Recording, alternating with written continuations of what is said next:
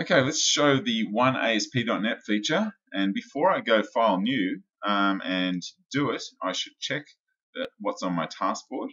Check there's nothing more important. I'm looking for one ASP.NET. Yes, I think I can pick that up today. What else could I do? Well, I could do that task as well. I have about 10 hours worth of work. I should be able to get some of that done today. So back to Visual Studio, and my next task would be to go to My Work.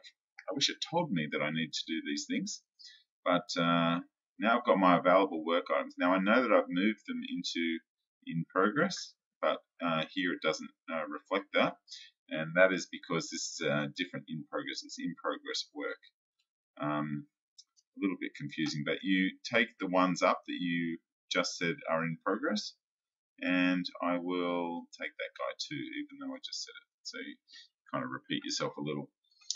Alright, so what I'm going to do now is I'm going to, well, I'll just, I can only really do one at a time, so I'll just do that when I think about it.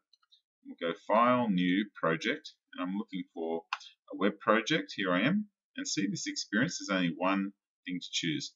This is my web application. I'll just call this Northwind Web, and that's adds to source control. That's good. I'll go OK, and this is the brand new dialog that lets me choose what I want. Well, I do want MVC, don't want web forms, no way. I'll take Web API, one checkbox, and I've got that, and some unit tests. What authentication models do I have on offer? I want my individual user accounts because I'm looking to give my site Google login.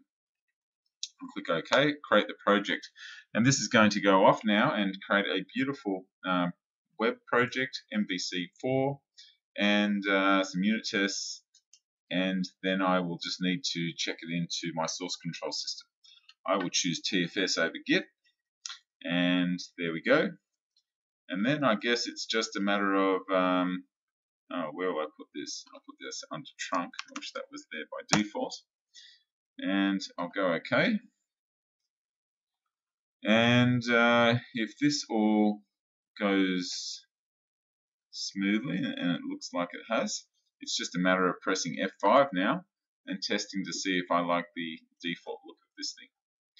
So once I'm going to just check that the responsive UI is working, and there we go. It's got 3 columns down here. I'll just resize this a little. So now it's thinner, and it's got going down. So there's the responsive UI. I'm happy with that. What I'd also like to do is check the login, and I would like the login not just to give me this my own forms of authentication. I want it to use Google login or some other Facebook login. I'll go with Google. I'll leave this running. I won't even stop it.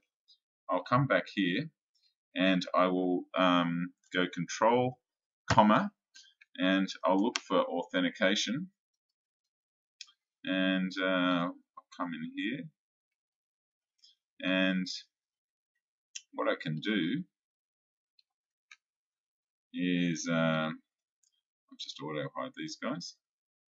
I would like just to edit this. Now I can't just edit it by doing this, or I'll get changes are allowed while code is running. So no edit and continue. But what I can do is I'll put a breakpoint here on this.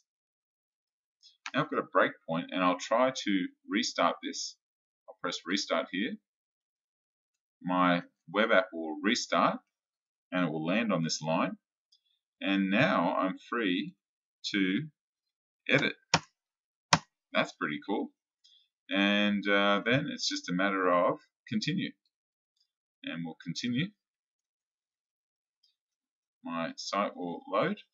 I will go into the login option down here, and I'll see if it's there. And there it is, magic. Edit and continue and login, and the whole project started up in a mere matter of minutes. That's an awesome first experience.